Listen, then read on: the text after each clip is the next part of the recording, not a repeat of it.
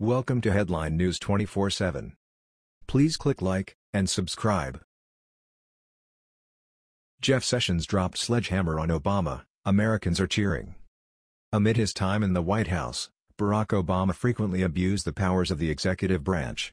Presently, Attorney General Jeff Sessions is finding a way to guarantee that no president will have the capacity to abuse his power again the way Obama did.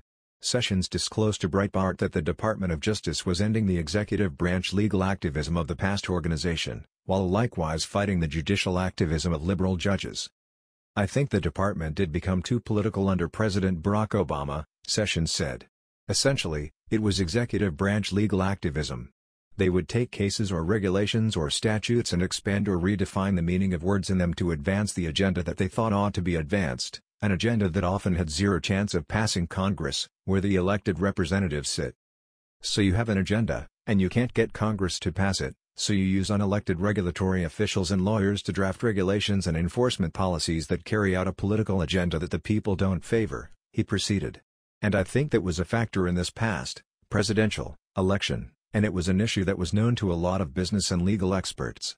They saw this as a dangerous trend. Sessions cited to Obama's Deferred Action for Childhood Arrivals (DACA) program, which terminates March 5, as an essential case of executive branch legal activism.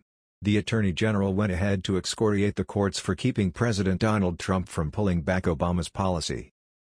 President Obama said repeatedly that it was not legal, he couldn't do it. Congress had took up an issue and it failed to pass. So they just did it anyway, he said.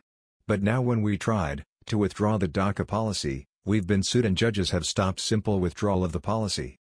Sessions clarified that the biggest surprise of his tenure as Attorney General has been the plethora of cases in which a single sitting federal judge, one federal judge out of 600 some odd, for insubstantial reasons, issues an injunction that bars the executive branch of the government from protecting people, and from being able to fulfill the function for which the chief executive was elected to fulfill.